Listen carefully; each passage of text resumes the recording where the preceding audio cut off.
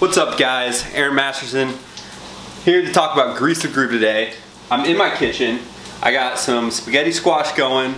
I got some meat browning for the spaghetti sauce. And there's a lot going on, but I'm still gonna find a way to work on my pull-ups.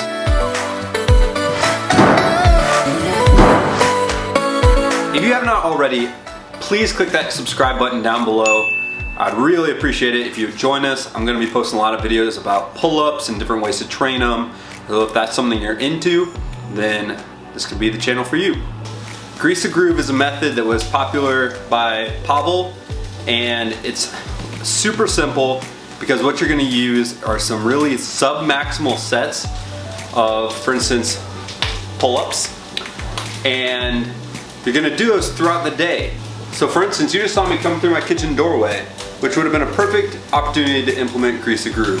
So for instance, during the day, every couple hours, every hour or so, you might do a set, and a doorway is a perfect way to set it up because you can say, hey, every time I go through that doorway, I'm gonna knock out a set of easy pull-ups. Now when I say easy, I really mean easy. Like if your max set is 8 pull-ups, when you knock out a set, you might only do like 3 or 4. You're not trying to do 6, 7 pull-ups every time. It should be easy because pull-ups are something that really respond to a lot of practice.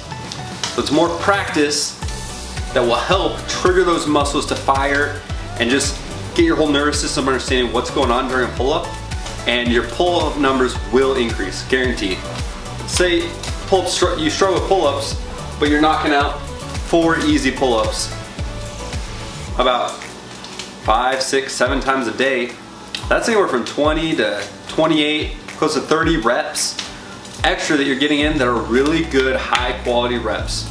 And you could do this with push-ups, you could do this with handstand push-ups, you could do this with dips. Anywhere you can set up something that you have easy access to and that you can attack it periodically throughout the day, and that you don't really need a whole bunch of warm-up for, you know?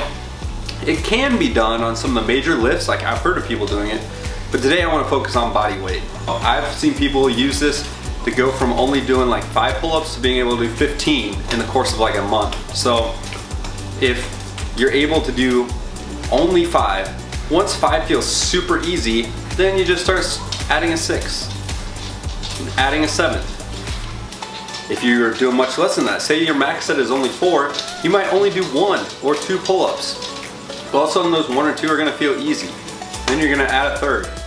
Then you're gonna add a 4th. And all of a sudden you're doing your old 1 set max for multiple times throughout the day. And that's the beauty of Grease the Groove. Try this. My squash is done, so I gotta go take care of that. I wanna know how it goes for you, so drop a comment down below if you've given this a try before, or if you decide to give it a go after you've watched this video.